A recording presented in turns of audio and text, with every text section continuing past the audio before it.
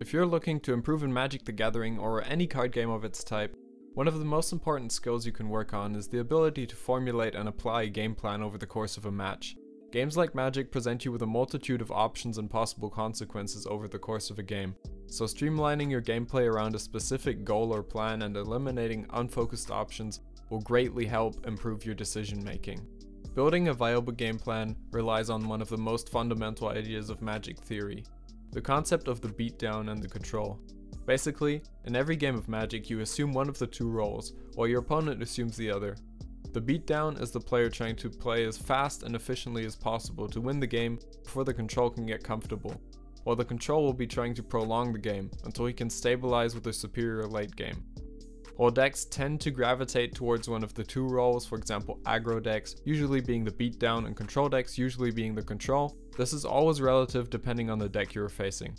A deck that usually plays aggro might become the control against a faster aggro deck by using its burn spells as removal, and a control deck might become the beatdown against a control deck that has a more powerful game ender. The easiest way to figure out if you are the beatdown or the control is to compare your late game to your opponent's. The deck with the better late game is either the deck that can put out the stronger threats in the late game, or the deck that can more consistently deal with your opponent's threats in the late game. Even if your opponent's Shivan Dragons beat your Serra Angels, if you have a bunch of kill spells in your deck to deal with them, you still have the better late game. Obviously, this can get a lot more complicated depending on card interactions and what cards are drawn, but to put it simply, figure out who becomes more likely to win the longer the game goes. If it's you, you're the control. If it's your opponent, stop them from getting there by playing the beatdown. Now that you've figured out what role you're playing, it's time to take a look at what your deck's best tools are to accomplish this, and prioritize finding and casting them. Your mulligans and library manipulation should be focused on finding these cards. Got an opening hand with 2 lava spikes, but you're playing the control against a more aggressive deck, that should be an immediate mulligan. Figuring out what your good cards for your role are will also help you in deciding what cards you want to sideboard in and out. Some tools have great utility by being good in both roles. A lightning bolt, for example, is great if you're the beatdown as you can deal 3 damage to your opponent, but it's also excellent for playing control since it can be pointed at your opponent's creatures. Remember to keep your sideboard in mind when evaluating your tools. Sometimes your role will be reversed entirely after sideboarding, so be sure to take all 75 cards in your deck into account. So you figured out your role and identified what your best tools are to fulfill it. All that's left now is to make your decisions according to this knowledge.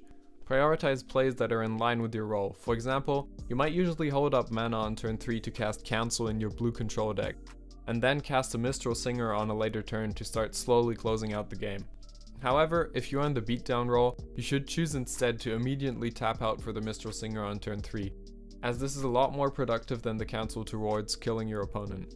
If your control deck usually uses its counter spells to counter your opponent's threats, but you find yourself in the beatdown role, it's likely better to use them to protect your creatures from your opponent's kill spells and keep your board state strong. As a general rule of thumb, the beatdown wants to get the most amount of damage and board presence out of his plays, while the control will look to play for card advantage and answer the opponent's threats.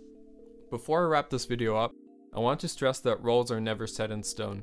Do not just theorize a game plan and never actually test it, because Magic is a game of variance, so depending on what cards you and your opponents draw, you might be in a different role than you expected, and the more experience you get in this evaluation, the better you will recognize the games where you have to move away from your preconceived plan to win.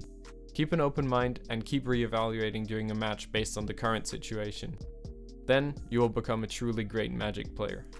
Okay, so in summary, to create and apply a winning game plan you figure out if you're the beatdown or the control, then figure out what cards are important to draw and resolve to fulfill this role, and then make gameplay decisions according to this knowledge. The only way you'll get into the habit of doing this is practice and experience, so get out there and play some games. If you enjoyed the video or found it helpful, like and subscribe or share it with a friend. It helps out a ton. I have a lot more of these game theory type videos planned, so stay tuned. With all that being said, this is Lit Kakashi signing out. Swag on the beat, bitch.